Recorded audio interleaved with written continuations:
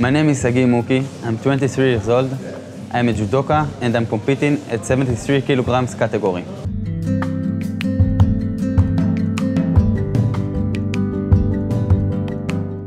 ...2015 was an incredible year for me.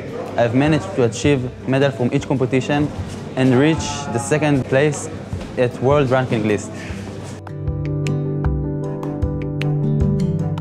My greatest achievement was winning a gold medal at European Championships and the first European Games at Baku, Azerbaijan, 2015.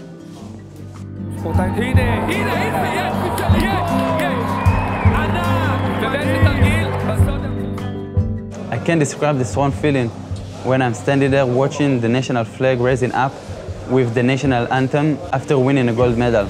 It's a really exciting moment for me and all the country. Representing Israel, it feels like a mission to me. We are a very small country, and it's very important to me to show the world that we can achieve to the top.